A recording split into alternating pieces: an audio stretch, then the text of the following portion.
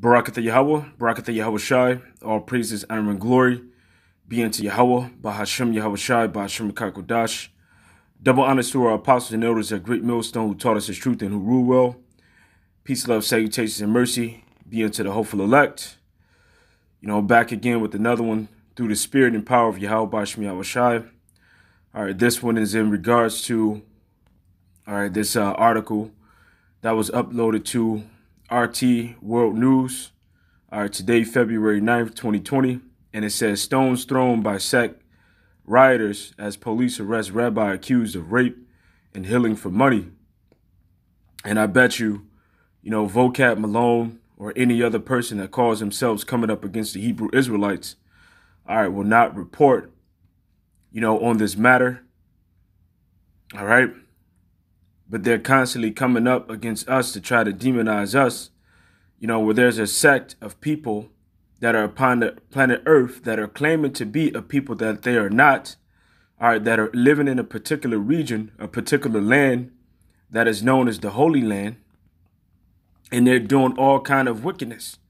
These same people are the people that are ruling over the earth, and that's the reason why the earth is full of violence and is full of all manner of wickedness. Now, until these people come down out of power, this world is going to keep, waxing worse and worse. And these people are behind, different bombing of nations, behind certain wars. They're known for rape and pedophilia. But no one speaks out against this. But they'll come against us, for prophesying and for saying that Yahweh is going to hand out judgment, which the things that we are saying are in the scriptures, man, which goes to show you that they're not in the right spirit, man. And this land, that is known as the Holy Land, that land isn't going to be cleansed and it's not going to have peace and it's going to remain desolate until we enter back into it, man. And when we enter into it, we're going to live 100%, according to the law, statutes, and commandments of the Most High Heavenly Father, because they're going to be written in our inward parts, man.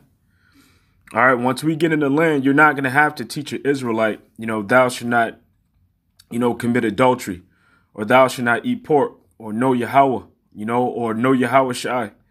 Those things are going to be automatically in us, because it's going to be downloaded into us. We're going to be programmed to be righteous completely. This is Jeremiah, the 31st chapter and the 31st verse, which reads, it says, behold, the days come, saith Yahweh, that I will make a new covenant with the house of Israel and with the house of Judah. So this new covenant, that begin with Yahweh Shai dying and raising back up from the dead and sitting on the throne, next to the Most High Heavenly Father in heaven, is going to be fully implemented once the children of Israel are in the new kingdom. Once we're in the kingdom of Israel, that's about to be established, this is when this covenant is going to be fully implemented. Because there's things that have to happen under this covenant to make it actually work. And one of the things is us receiving a new body. And not having these bodies that are fashioned after the similitude of the first Adam, which was Yahweh Shai, but he also came as a second Adam, through the body of Yahweh Shai, man. This is 1 Corinthians, the 15th chapter, and beginning at verse 22, it says, for as in Adam all die, even so in Mashiach shall all be made alive, but every man in his own order. First, Yahweh Shai, the first fruits. Afterwards, they that are Yahweh Shai's that is coming. It says, and then cometh the end, when he shall have delivered up the kingdom to the Most High, even the Father, when he have put down all rule and authority and power. For he must reign till he have put all things under his feet. The last enemy that shall be destroyed is death. So we're going to live forever. Within those new glorified bodies. And all of this is made possible through Yahweh Shai, man. It says, for he have put all things under his feet. But when he saith all things are put under him, it is manifest that he is accepted, which did put all things under him. So why do we die? Well, the beginning of death entered, when Eve transgressed, and then her husband followed, which was Adam. She taught him of those philosophies, and then death came into effect.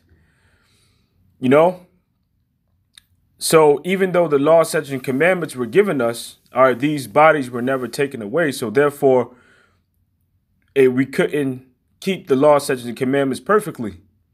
But through Yahweh Shai, dying, and raising back up from the dead, and from the elect believing on him, this is made possible.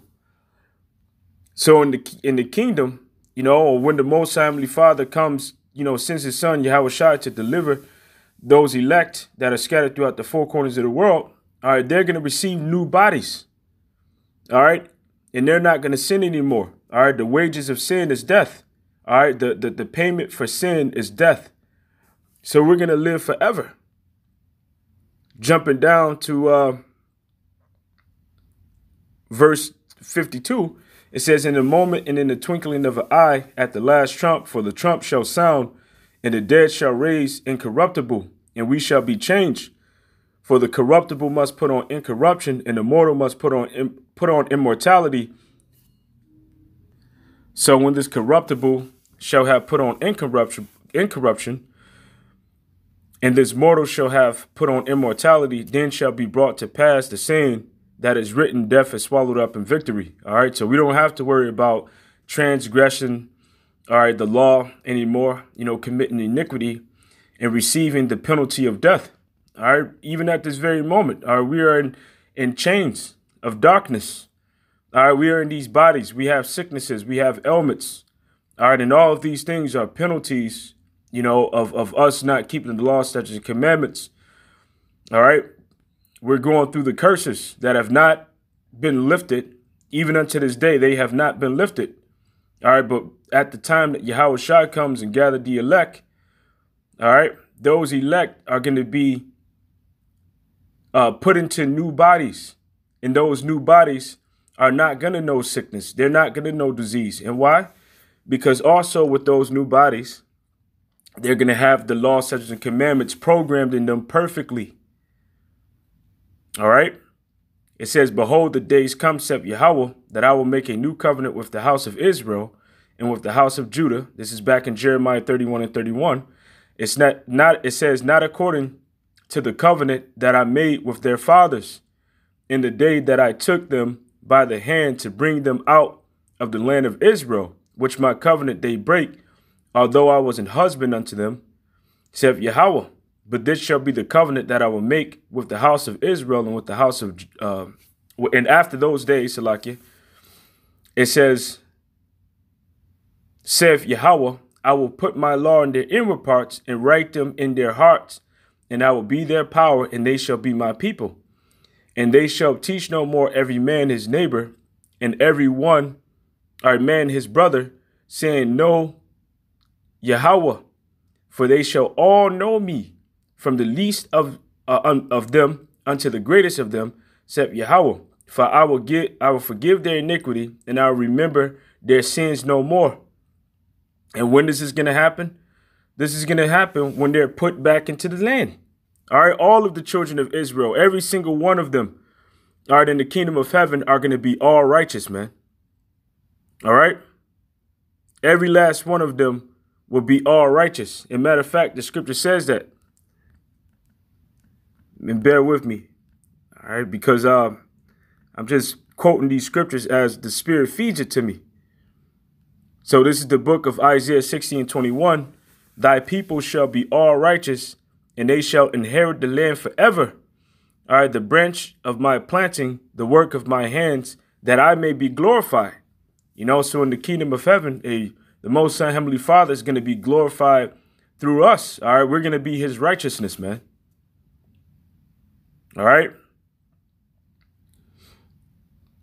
But this is going to take place when they inherit the land. And it's going to be Yahweh, who sends his son Yahweh Shai to gather them from the four corners of the earth and to take them and to place them within this land, man.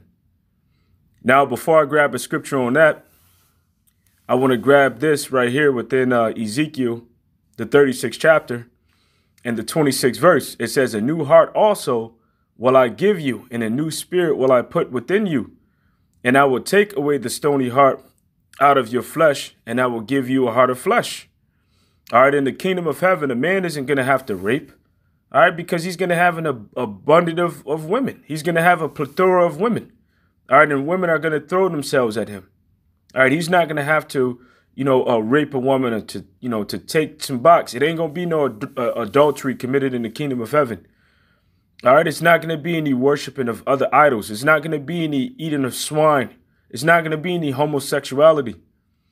All right, people that commit those things, they won't make it into the kingdom. They're going to perish on this side. If it's an Israelite, they're going to die and come back in their right mind. And they too are going to receive the new heart, all right, as well as a new body. And they're going to be all righteous as well. It says, I will put my spirit within you and cause you to walk in my statutes, and ye shall keep my judgments and do them. So all these people that are living within that particular land are keeping the commandments of the Most High Heavenly Father and doing them? No, they're not. All right, and they have the heart of the wicked because they are the wicked. And therefore, they're doing wickedness. Therefore, wickedness is proceeding from them. All right, them getting that land was not through biblical, it was through biblical prophecy. All right, but it wasn't the fulfillment of the righteous and holy people of Yahweh Ba'ashem Yahushai getting the land. Let's say that. It says, and ye shall dwell in the land that I gave your fathers, and ye shall be my people, and I will be your power. All right, ye shall be my people, and I will be your power. But the scripture says that you're going to dwell in the land that I gave your father. Now, how are you going to get inside of the land? All right, who's going to take you and put you inside of that land?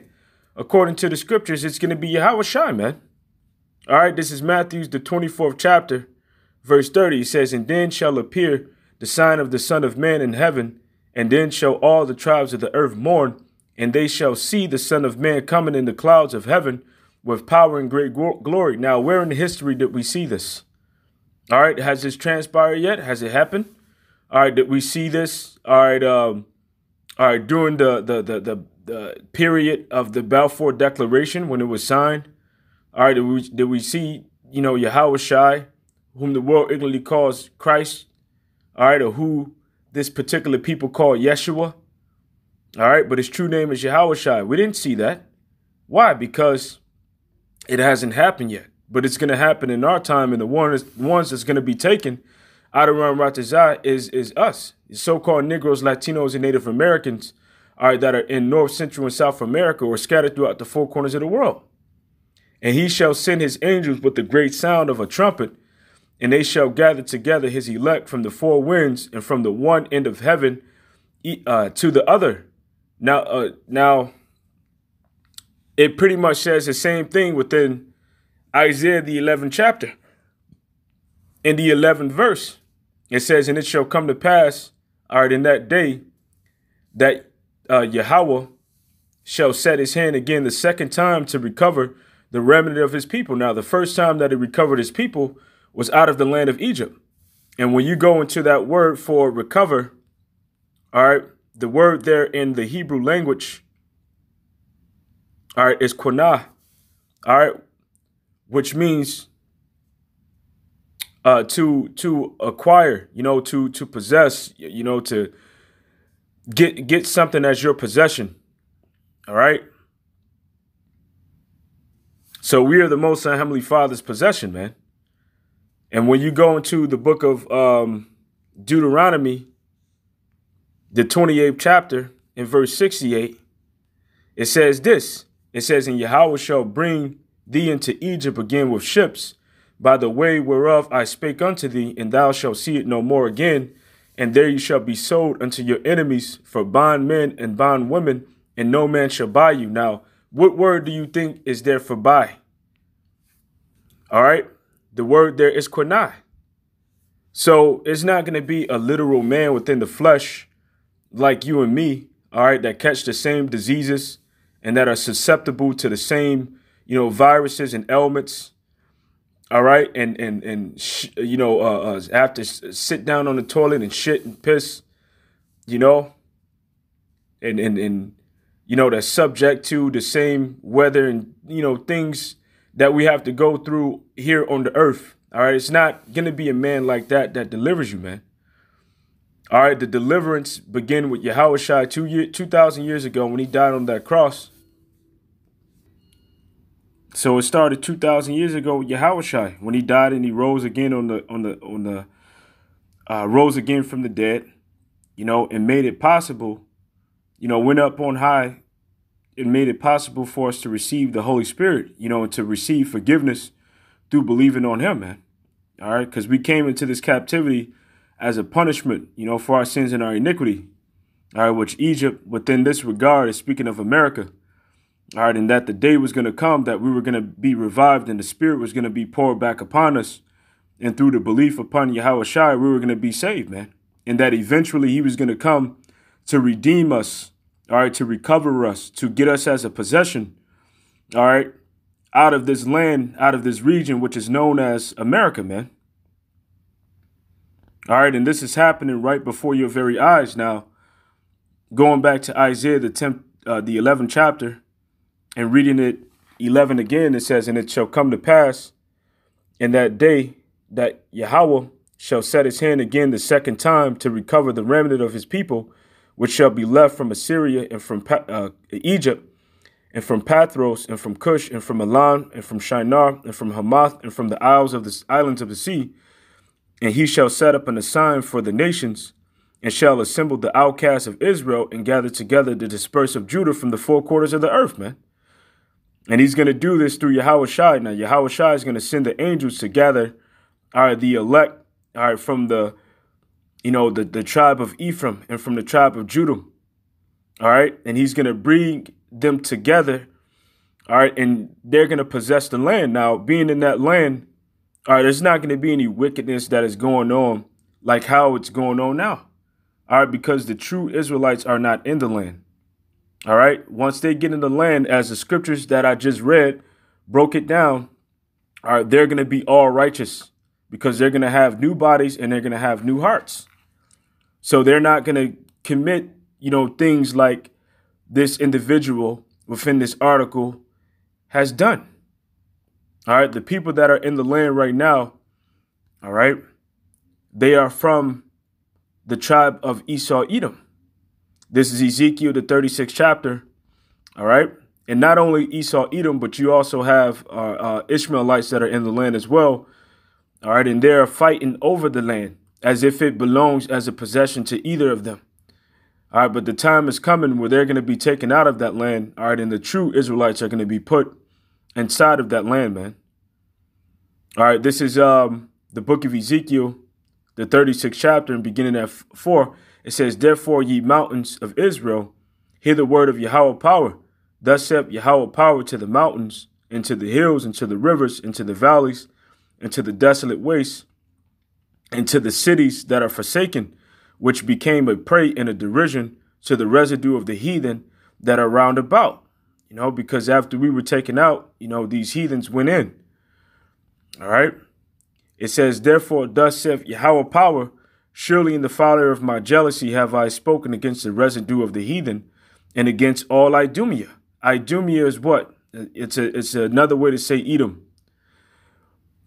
And have appointed my lands into their possessions with all joy of their heart, with despiteful minds.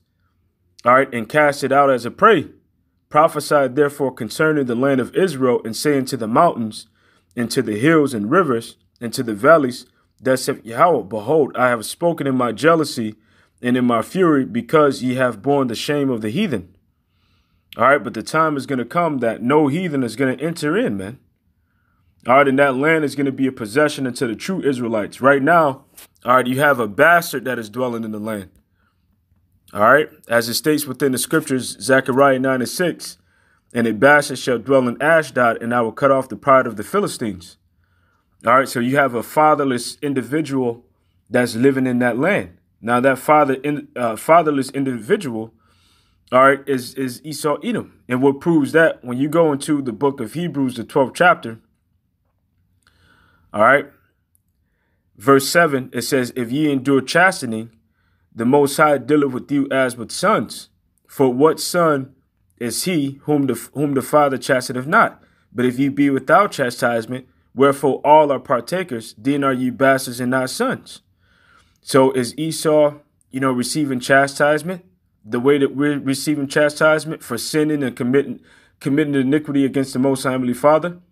All right, which the Most High Heavenly Father chastises us different than how he chastises the heathen. All right, when we sin, the Most High Heavenly Father afflicts us right away. All right, but when these heathens sin, the Most High Heavenly Father allows their iniquity to increase until their destruction. And that's what he's doing with these particular people. So there's a time coming when he's going to judge them.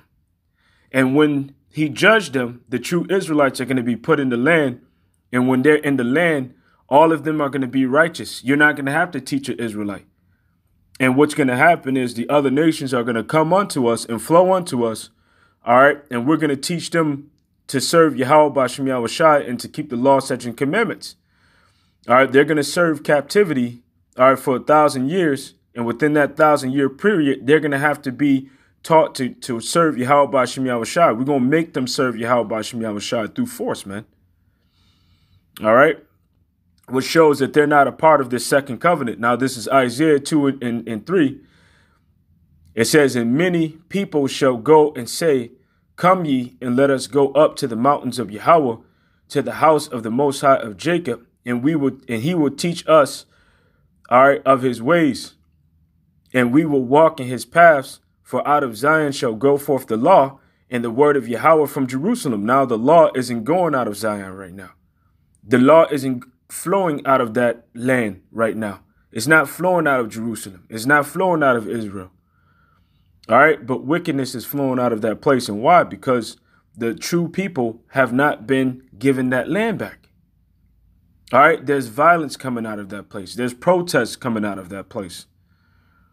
All right. There's clashes over there between Ishmael and between Edom. There's clashes over there between Edom and Edom. You have so-called rabbis raping women, man. All right. And charging people money for healings. You have adultery. You have people eating pork. So this land is going to be cleansed. It's going to be cleansed through destruction. All right. It's going to be cleansed through destruction as well as America and different parts of Europe.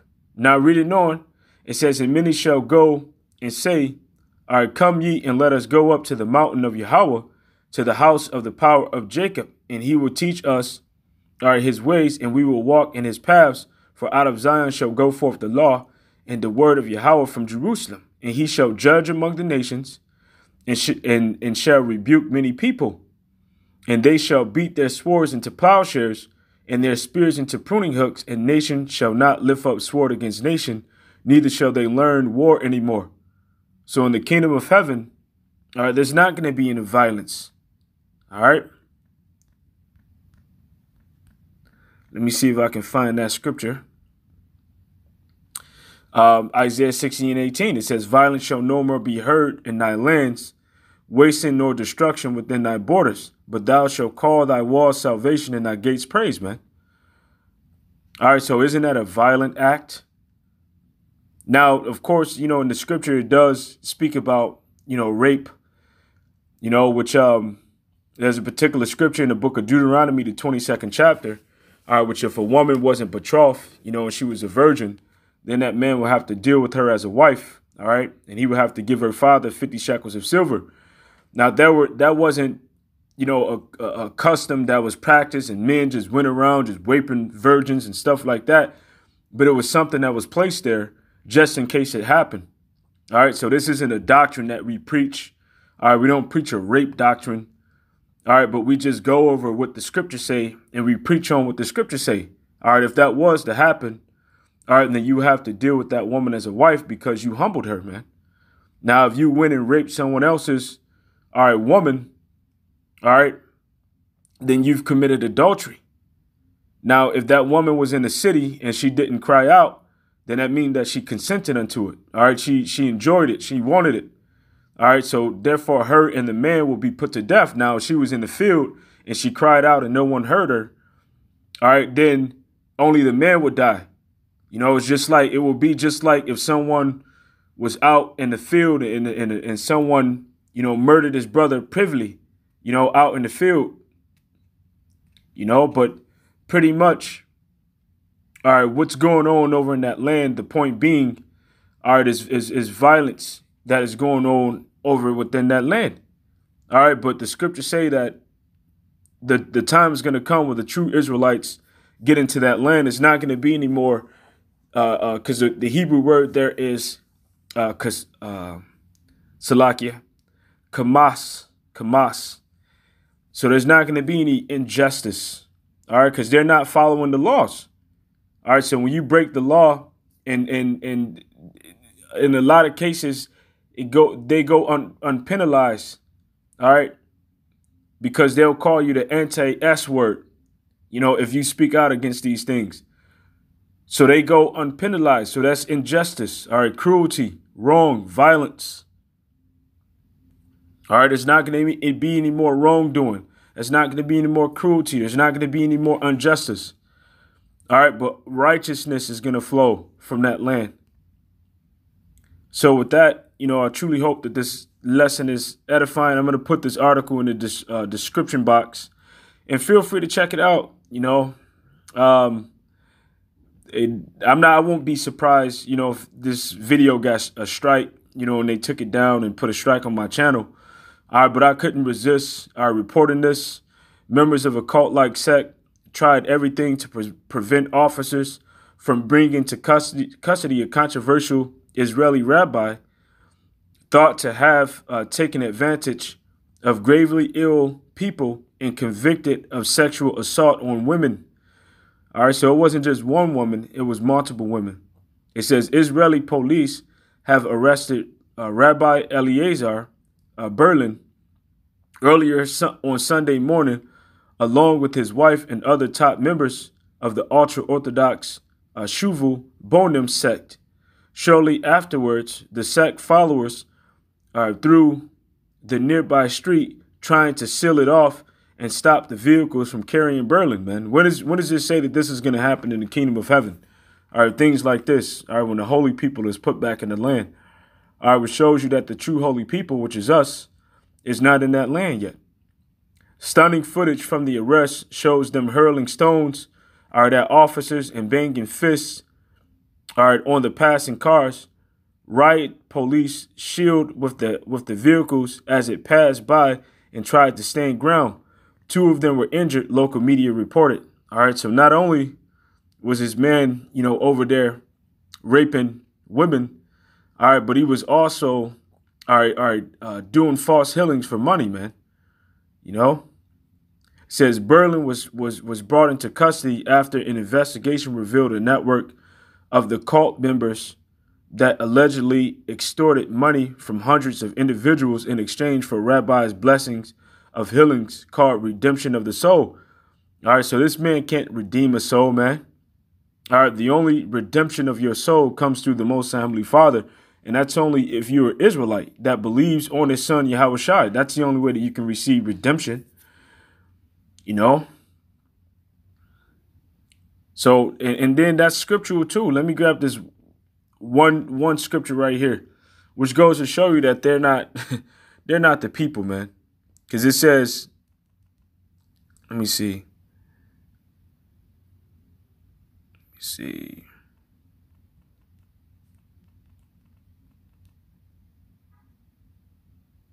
Yeah, this is Psalms, the 49th chapter, verse 7, which I'll go up to verse 5. It says, wherefore should I fear, all right, in the days of evil, when the iniquity of my heels shall compass me about? They that trust in their wealth and boast themselves in the multitude of their riches, none of them can by any means redeem his brother, nor give to the Most High a ransom for them. For the redemption of their soul is precious, and it ceaseth forever. So you can't use money to redeem your soul, man. All right? The only way you're going to get redemption is if you're a true Israelite that believes on Yahweh Shai. And if you're part of the elect, that's it. You know, you can't give money to the Most High Heavenly Father to ransom, your life. All right? You can't purchase a golden ticket into the kingdom of heaven. All right? The only thing that you can offer, is your sacrifice and praise. All right?